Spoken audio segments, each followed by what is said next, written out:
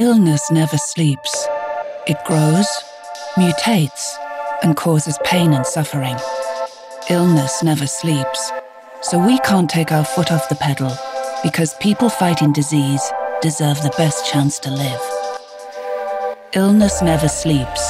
So we need to deal with frustrations, setbacks, and the days when our efforts come to nothing.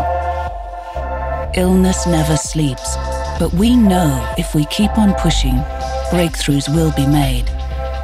Breakthroughs, like 2 out of 3 people with cancer now surviving for years and not months.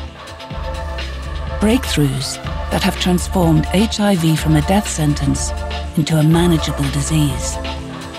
And future innovations that could stop Alzheimer's disease in its tracks. The finish line might never be reached, but it's what we have to aim for. And we won't rest until we've helped make the world a healthier place for everyone.